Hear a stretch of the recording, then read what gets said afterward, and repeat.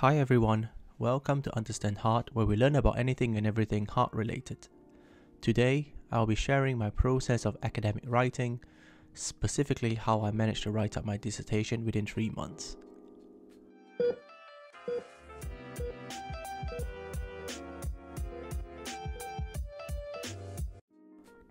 I started writing my dissertation back in March, just before lockdown started, as it started becoming clear that clinical research was going on hold to focus our attention on combating the pandemic. This meant that I would not be able to complete recruitment for my research study. Fortunately, I had enough data to analyze and start the writing up.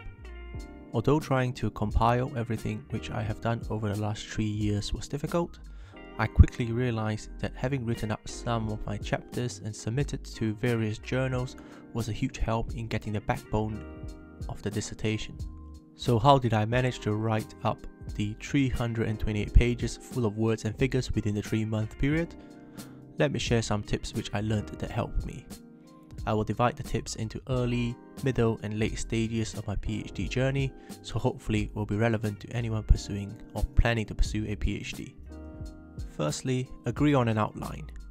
During the early stages of my PhD, I agreed with my supervisor a rough outline of the chapter list for my PhD. Ultimately, the chapters which we agreed on was quite different from the final chapters, but the general flow of the idea was similar. This really helped guide me throughout the years, as I have had a rough idea of how the dissertation will end up looking like in the end. Secondly, collating references. As you are in the process of writing the protocols for your research, collating a list of references is very important. This will definitely come in handy when you get to the writing stage, as a lot of time can be wasted trying to look for references which you've seen before. A good reference manager is important, but being organized and sorting your references out is probably more critical to reduce the time wasted on hunting for the references.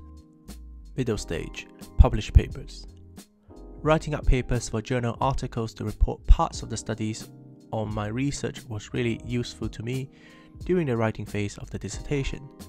This is because when I wrote the paper for a journal, the rough format of the chapter is within the paper, just a little briefer.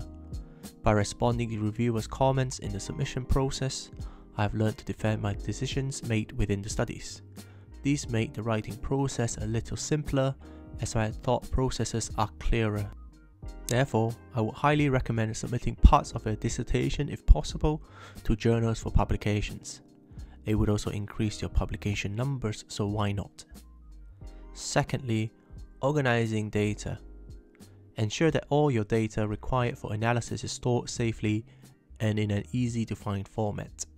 Naming the databases based on each study with version number is probably the easiest way to go. Making sure that the raw data is backed up and any further iterations should be a copy of the original.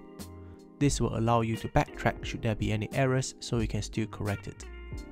Having folders within folders within folders is my way of doing it, which I found quite useful.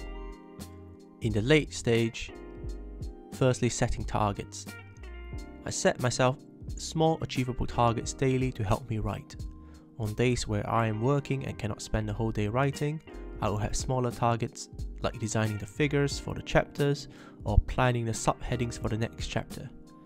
This would make me feel like I'm achieving something and chipping away at bits and pieces of the work required. Setting reasonable targets also ensure that I feel accomplished throughout, keeping me motivated. I also set a much larger target alongside it so I can keep track and ensure that I finish on time. Lastly, just start writing. The starting is always the hardest.